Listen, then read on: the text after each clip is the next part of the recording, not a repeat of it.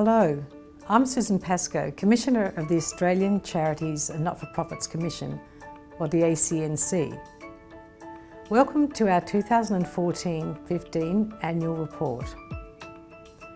Despite some challenging circumstances, 2014-15 was a year of significant growth for the ACNC, Australia's national charity regulator. I am proud of the achievements of our staff during the year.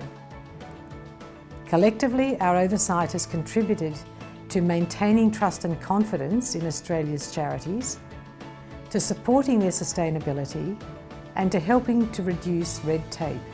One of our primary focuses in 2014-15 was building the ACNC Charity Register, Australia's first free, searchable database of registered charities. We have now removed or revoked over 9,000 charities from the Charity Register. And through annual reporting, we've added the financial data of close to 40,000 charities. The Charity Register now gives members of the public, volunteers and donors unprecedented access to information about Australia's 54,400 registered charities. In 2014-15, use of the Charity Register continued to grow, with over 400,000 views, a significant increase compared to last year. In the compliance space, we noted a significant increase in the number of concerns raised with the ACNC, up 27% on last year's figures. The majority of these concerns were raised by members of the public, and many focused on the use of private benefit.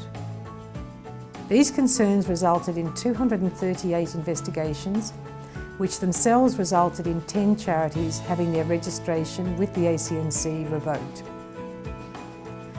Looking ahead, our priorities are to reduce red tape for charities and to continue to build confidence in the sector.